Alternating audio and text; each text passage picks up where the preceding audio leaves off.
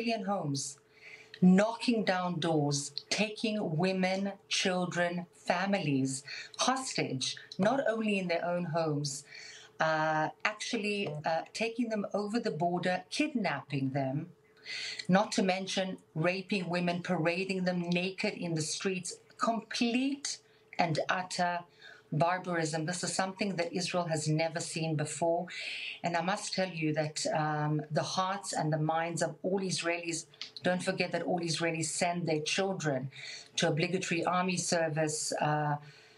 This is very, very difficult time for every single Israeli citizen.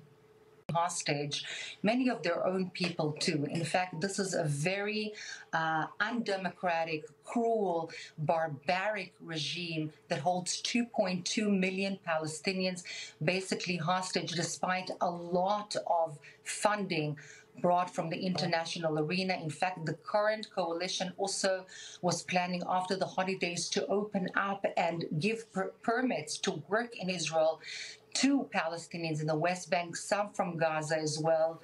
In fact, Qatar is feeding this monster constantly with funding, with money.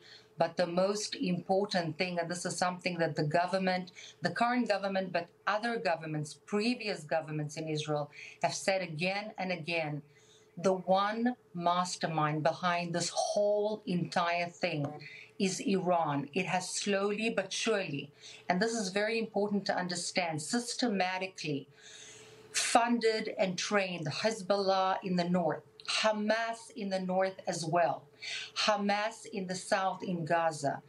It infiltrates Jordan. Very few people speak about it. Jordan is a very important enclave for stability for the United States and the world, not just for Israel. It is also very, very active in the West Bank. It is arming, funding, training the terrorism in the West Bank, not only the Hamas, but also the Islamic Jihad. But it is also trying to reach out to Arab Israeli citizens within Israel